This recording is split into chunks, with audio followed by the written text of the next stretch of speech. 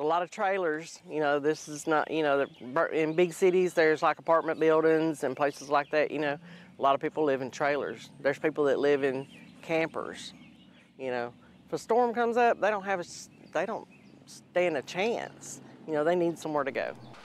In the city of Childersburg, a storm shelter located near downtown has fallen into disrepair after being vandalized. And many people who live nearby say they didn't even know it was there. ABC 3340's Valerie Bell is working for you to learn about the efforts underway to make sure people have access to shelter when they need it.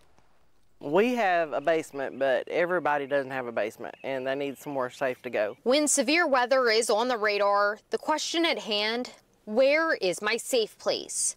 But for some people in Childersburg, they don't have that answer. I don't know of any place around here that people would go if there was a tornado.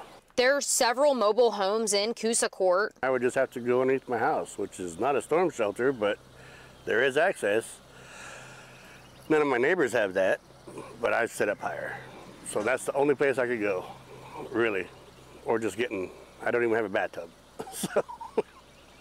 No place. A football field distance away from that neighborhood sits this storm shelter, which could hold 60 people. But right now, it's no longer accessible. We have more than once or twice caught people in it at night.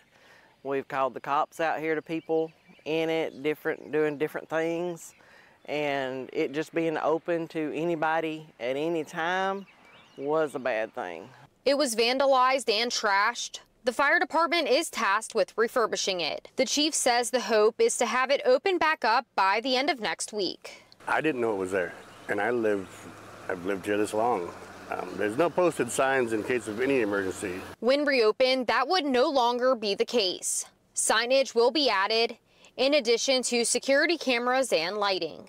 The door will also stay locked. Only certain city officials will have the ability to unlock it, which will only be done if there's a tornado watch or warning. It would be nice to actually know someplace to go, that you wouldn't have to get in your car and drive and take a chance of running through the tornado. City leaders are also trying to secure funding to get 2 more storm shelters, one in the north side and one in the south side. They would be larger and hold more people. I think if they have a couple more, that more people would be apt to use them. In Childersburg, Valerie Bell, ABC 3340 News. According to the fire chief, the next closest FEMA certified safe room is 11 miles away at Lay Lake Volunteer Fire Department's Community Storm Shelter, or 9 miles away at the town of Oak Grove Volunteer Fire Department's Community Shelter.